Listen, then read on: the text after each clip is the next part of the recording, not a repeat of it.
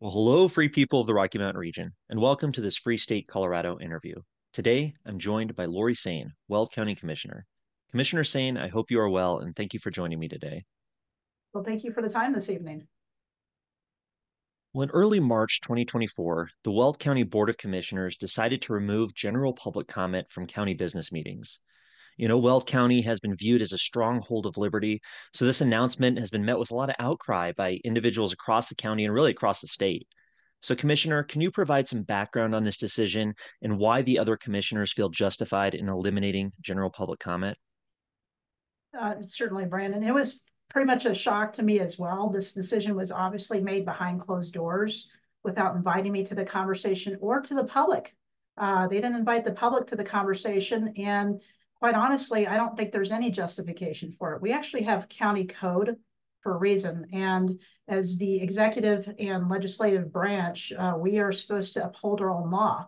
And public comment has been part of our code for over 30 years. So if we're going to change anything in our code, we are supposed to publish it, have a 3 reading process, wherein, by the way, public comment would have been allowed on public comment, and that process was not followed.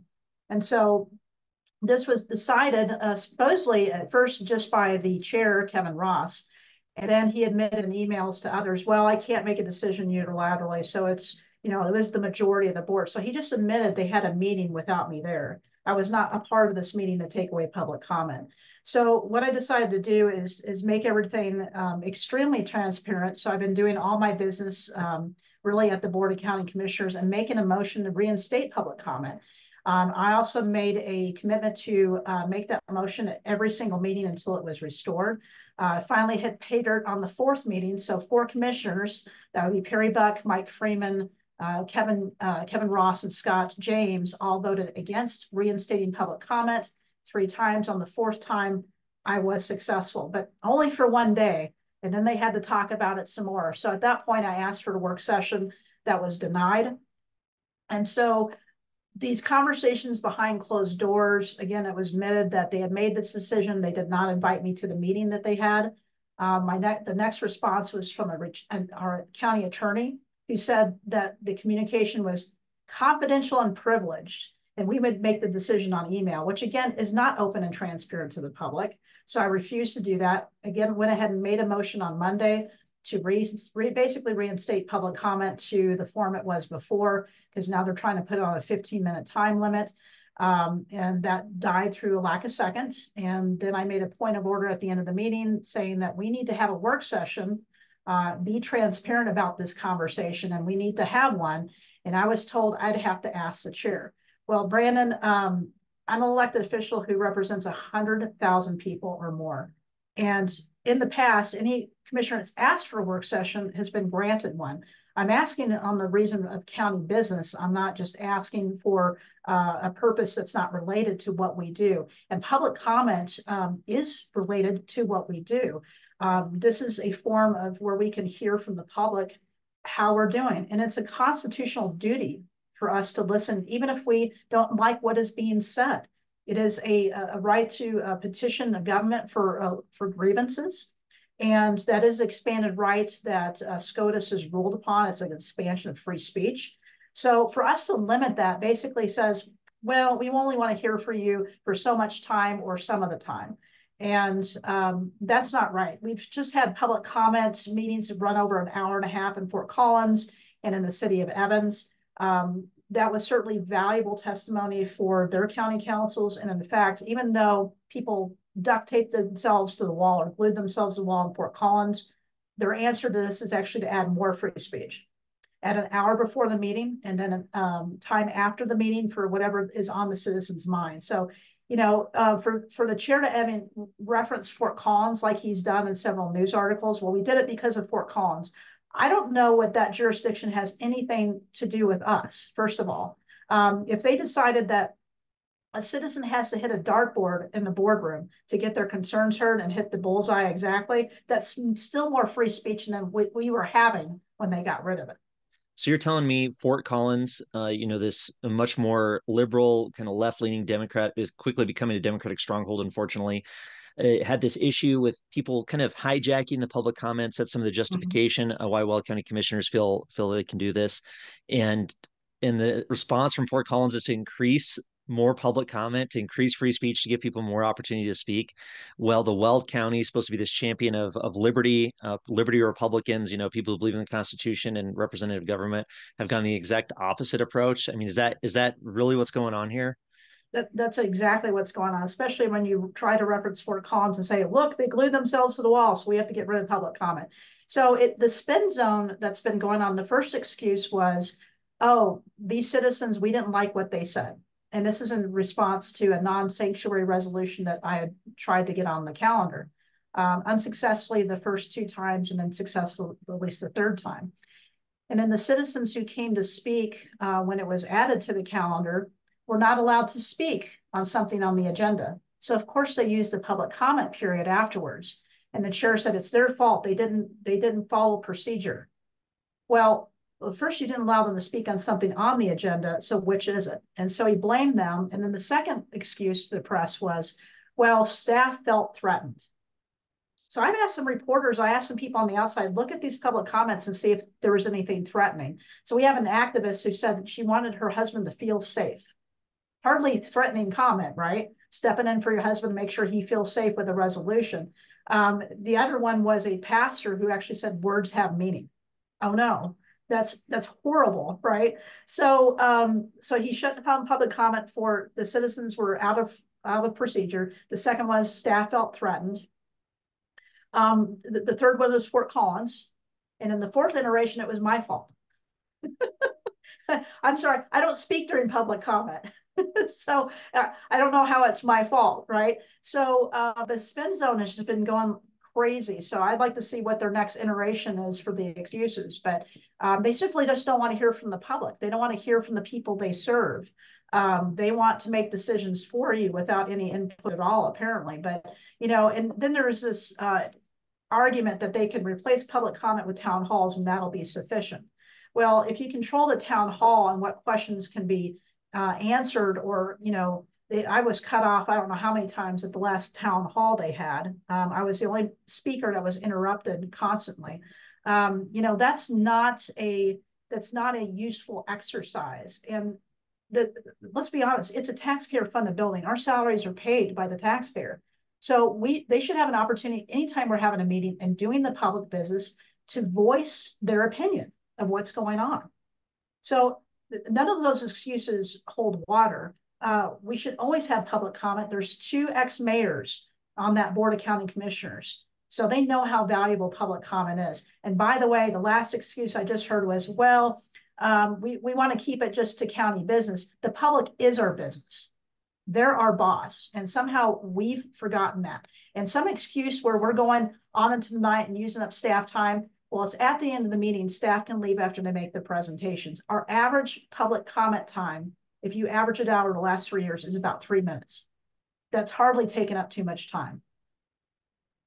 Well, I do applaud your efforts to get the other commissioners on record, to get them publicly stating that they are opposing general public comment for the people of Weld County, because I think that's so important. And, last time we talked to Commissioner, it seems it really makes me think that there's this pattern, right? Being, like you talked about, being excluded from meetings, secret closed door meetings, business, maybe violating Colorado's open meeting laws, Colorado's sunshine laws, these Weld County commissioners, besides yourself, seem to be trying to really exert some control over the county government outside of the purview of the public, and they don't want to be exposed. I mean, is this an issue that has been going on for a long time and is now just being exposed because we have somebody like you in there who can kind of shine the light on this?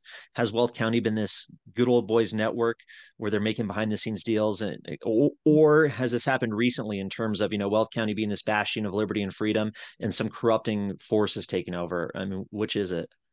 Well, as I mentioned last time, we had an abrupt change in attitude when we had a new commissioner come on board, Kevin Ross, who is now the chair of the Board of County Commissioners. And that's where some of the trouble started. And so some of the exclusion of keeping me out of meetings started happening in July of last year. And I just noticed I was being attacked more and more for just random weird stuff. And it's not because I haven't been doing my job, Brandon. I have been saying we shouldn't do this. I warn them. I don't just sit there and let them make mistakes. I make sure to say, hey, I think that's violating open meetings law. Hey, I don't think that's the right path to take. And I've done a lot of that in the first 2 years because we've got some staff that have some very, I'll just come out with it. It seems very on the socialist communist side as far as how they want to see the county run and some of these Agenda 21 things that are popping up all of a sudden, including environmental justice warriors and taking away people's private property rights. So this ball is accelerating really fast under this new board chairman, and it's very scary to me what's going on. But I have an audio clip on my last newsletter email that I've sent out a couple days ago where Mike Freeman is on the record, and he can't say he didn't know because I said I was reporting it 2 times. And he says, well, you can't attend our briefings because of the way you vote.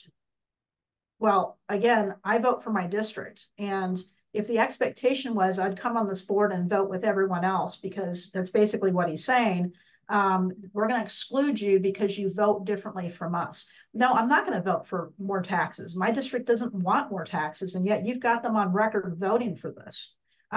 That's not limited government. That's not what people are asking for. And then you're also on record lying about how you're going to use the money. And this is on public audio. I mean, it's just so out there and audacious that they just say these things knowing they're being recorded.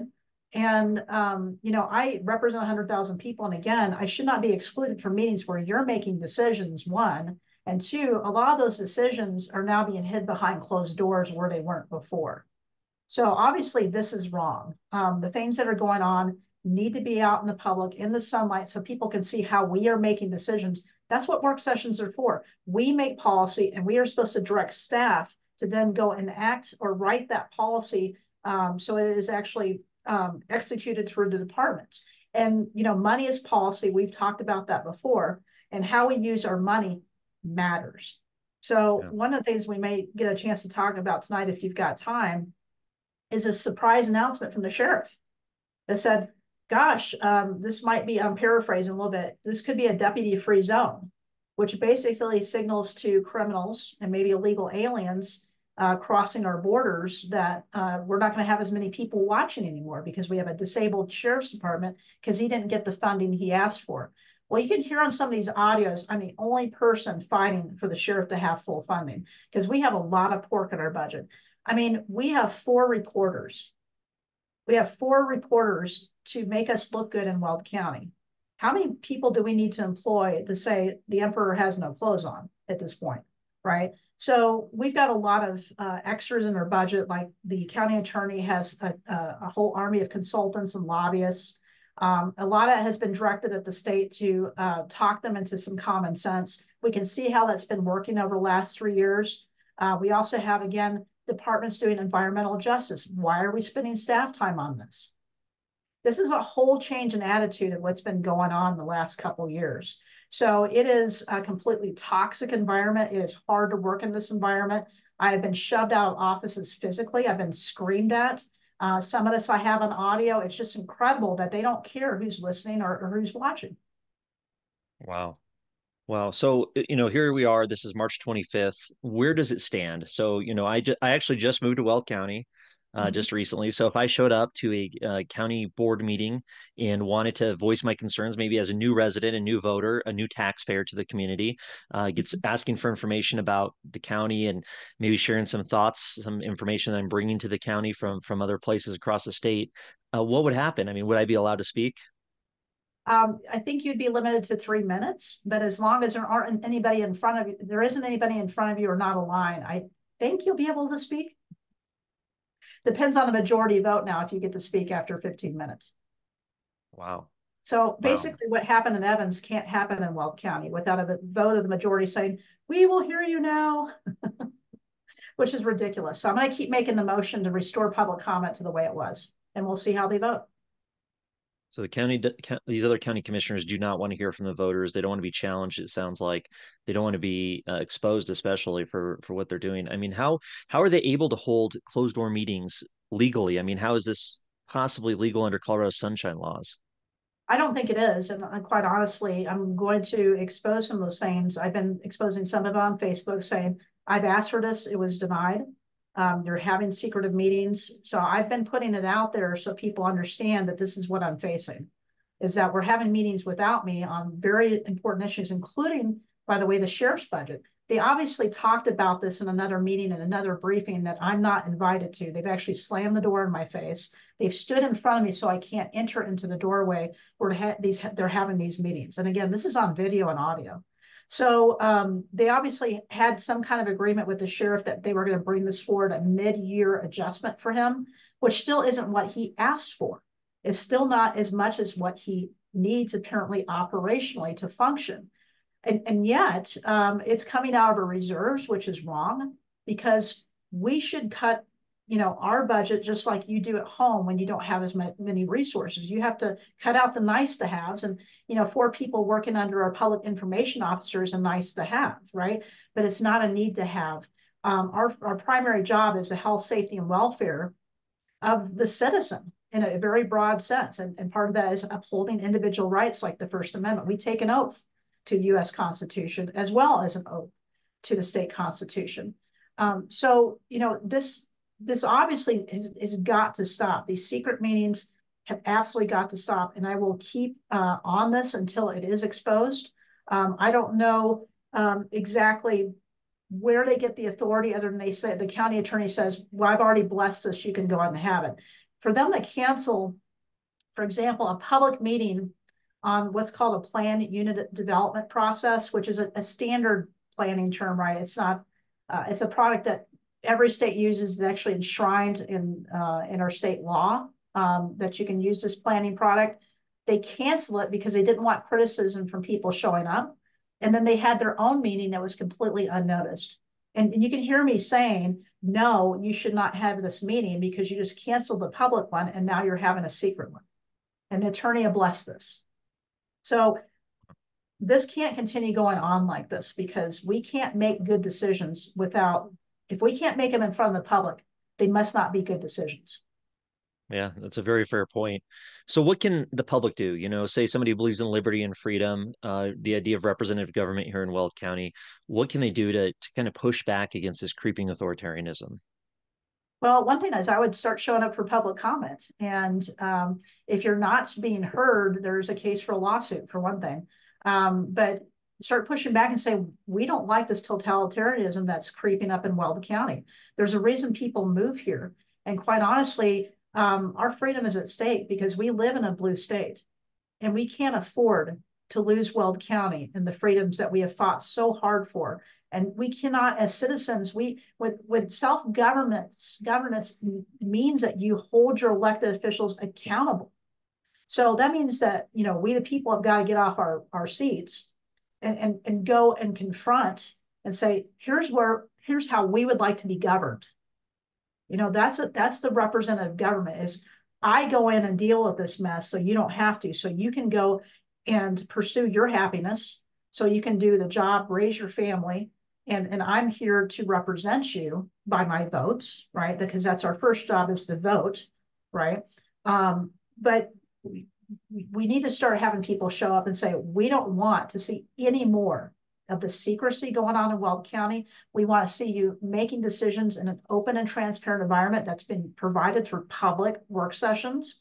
And, stop, basically canceling one commissioner because of the way she votes. I vote with them probably 97% of the time, but that 3% where I'm voting against more government and more fees, I'm voting against more fees against businesses.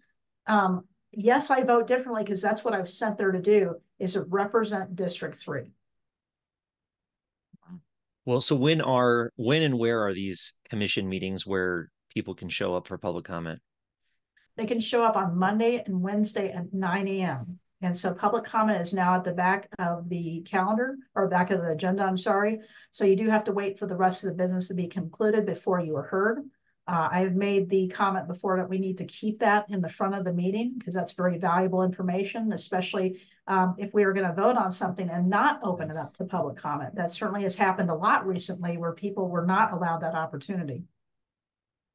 And where are the county commission meetings held?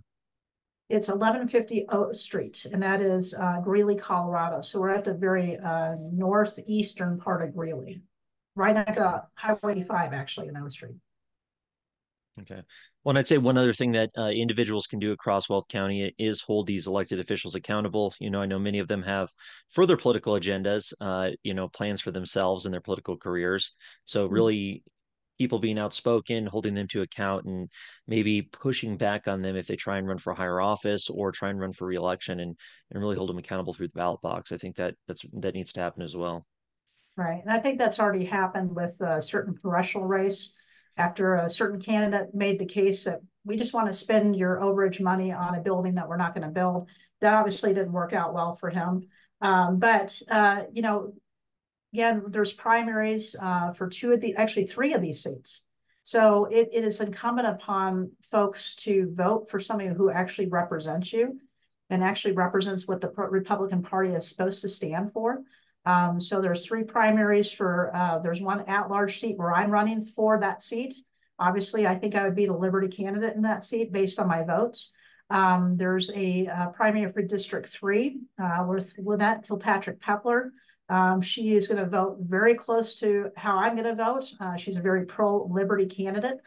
And then we've got a race in District 1 between two candidates. I can't say I know one of the candidates very well, but at least you have a choice in that district because Mike Freeman is term limited. So you have three chances to ask candidates, how would you have voted on this public comment issue? And by the way, the tax raise that the other commissioners sought to produce, and you can hear them negotiating at one point, like, well, what if we just gave them back 1% instead of, the 3% we're supposed to give them. I mean, it's just crazy listening to some of this stuff. How would you have voted on that and see what they say? But of course, back to this, Brandon, as you know, politicians can say anything, especially during the primary season. Yeah. I'm pro-life, I'm pro-gun, I'm for limited government. It's how you vote. It's how you vote. And that's how you can have a litmus test on these politicians. Do they really represent you? Or are they just saying they're going to represent you? Well, I did want to bring up the Lost Creek Guide out of Keensburg. I'm good friends with Mayor Aaron Lamb of Keensburg. So he shared with me this great local newspaper. They Yeah. shared some of my work before, so really always love to be able to promote them as well. But they posted this, or not posted, I guess. I'm too used to the internet, but published this guest column by Commissioner Kevin Ross, the chair, defending removing public comment from the Weld County Board of Commissioners agenda. And, he complains that people are showing up to speak about issues that the county commission has no authority over, specifically non-county related items, quote, such as illegal immigration. The county has no jurisdiction over that. So I know that's an issue that's obviously a major political issue. Is that true, Commissioner, saying that the Weld County can do nothing about illegal immigration in Weld? So interested enough in a public meeting that was recorded, I asked the question that many of our constituents are asking: if a busload of illegal immigrants is dropped off, his answer is, we will do nothing. Well, first of all, not having a plan for things that probably will happen is not acceptable. And secondly, my resolution stated very clearly that we are not to misuse taxpayer funds in aiding the federal immigration crisis. And that includes funding through any of our departments or any grants to cities or towns that declare themselves sanctuary cities or towns or found acting as such. But the reason they won't sign it is because we are using funds for illegal immigrants, as it turns out. How can you elaborate on that? At this point, people want to be not only America first, but Weld County first. We can't even take care of our own homeless here or our veterans. And we're spending money and staff time. If we're spending money and staff time on people that aren't citizens of Weld County, then what kind of message are we sending? You can't have open borders and socialism at the same time. It has never worked. It has never worked. So, we have got to make sure that we encourage legal immigration. Absolutely. I'm 100% for legal immigration, but illegal immigration is harmful to everyone, especially children, and some of this human trafficking that's going on right now. It is absolutely horrifying what's going on over the border right now.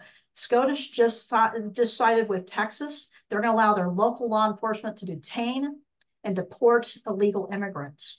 And so Douglas County is doing a lawsuit, which they've asked Weld County to join. I made that motion. I'm calling a work session on Wednesday to hopefully join Douglas County in suing the state over some of these unconstitutional laws that are supposedly handcuffing our sheriffs from cooperating with detention and with deportation with ICE.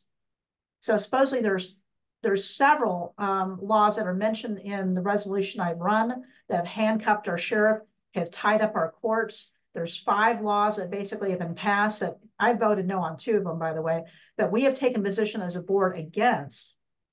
And those laws need to be challenged. Governor Polis has purposely made us a sanctuary state. And this is what we've ended up with because he's made the door open. So I'm all for legal immigration. Yes, it needs to change, especially for people who are coming here to work and do it legally. But we should not have an open checkbook if we have an open border. It doesn't work. And obviously, we see the destruction of Denver going on right now, where people don't even want to go to certain places downtown and businesses are dying. That can't continue. Yeah, no, all good points there. And I think the voters, particularly this year, would be very interested to know if some of these county commissioners were pushing these issues using taxpayer funds to support this open border agenda. I think that'd be very interesting to get that information out to the public for sure. So look forward to hearing more about that. But one issue I want to touch on before we end tonight is what you mentioned before about Weld County sheriffs. Of course, crime is one of the biggest issues out here in Colorado right now. The Denver metro area it seems to be a very dangerous place these days. I mean, you can't go a day without there being a mention of stabbings, shootings, Right. gang activity, drug overdoses, homelessness. I mean, it's getting out of control to where a lot of people are leaving the Denver metro area and moving to Weld County, moving to other more rural areas to have a better lifestyle, to have a better Right. quality of life for their family, for their kids, to be able to raise them in a safer environment with open skies and a little bit more freedom. So the fact that the county commissioners are not necessarily willing to step up to the plate to help the Weld County Sheriff out, I think is a real interesting issue. Can you just touch on that one more time here? Yeah, and again, and it's basically a red flag for everyone when a sheriff makes an announcement like that, especially surprising us and saying, "Oh, by the way, I'm going to, cut some services." If we're not willing to sign a non-sanctuary agreement, we're basically rolling out the red carpet, say, "Hey, we've got less coverage with law enforcement. Come on over," right? Especially with criminals. Consider that 43% of the people crossing our border right now are coming from countries other than Mexico or Central America. They're coming from Russia. They're coming from China. We have no idea who these people are. They could be terrorists. They could be gang members. We have no clue. We need to control the border. And so the resolution also calls on the federal government and our Congress people to do their job and enforce the border. Because, as of right now, we might as well be a sanctuary county by not announcing it, but also having the sheriff announce suddenly, we might not have patrols out there. And quite honestly, it is a situation that is untenable, especially if you say, we're not going to provide this certain service that nobody else is providing, which is animal control, right? Dogs at large might not be as dangerous as people think, but the fact that it's not being provided and your taxpayer money is supposed to go to that, we need to find another solution, whether we need to privatize that or move it to a different department immediately. Well, I really appreciate you talking to me this evening, getting this information out there to the voters. I think the public comment issue is becoming a bigger issue than it's ever been. I have a lot of friends, colleagues, there are other liberty activists going down at the state capitol pretty regularly this year to speak out. And I can only imagine that those state legislators, some of these authoritarian democratic socialists, wish they could do what Weld County is doing by silencing the public, silencing their critics, and trying to maintain this facade of representative government, but without actually hearing from the people. I mean, how wonderful must that be? I'm sure these radical leftist Democrats are wishing they could mimic what Weld County commissioners are doing. How are we any different than the state government right now as far as, the law that they just passed exempting them from open meetings laws? Yeah, fair point. Fair point. An issue that continues to become more relevant than ever, and especially with the internet and the ability for us to have these kind of conversations and get it online and have people see it. The gatekeepers and the old media are gone. People are Yeah, interested in new information, and getting it out there is frightening a lot of politicians. So interesting yeah. times we're in. Really appreciate you coming on, Commissioner Saine, and look forward to hearing more in the future. And I will keep fighting against the limitation of public comment until it's restored fully. One last thing, how can people support you in your campaign for your at-large race? They can go to Saine for weld.com, and that's FOR or the numeral 4. And you can see some of my endorsements. One of them includes Mayor Aaron Lamb, and I did sign the Libertarian Party pledge, by the way. Very easy to do, since I think about 9 of those issues I ran bills on. That makes it easy for sure. Well, Definitely. wonderful. Well, I didn't know that and really excited to hear that. I'll definitely make sure everybody is aware of that. That's great that we have a champion for liberty in Weld County. So keep up the good work and let's see what we can do to right the ship. All right. Sounds good. Thank you so much, Brandon. All right, take care.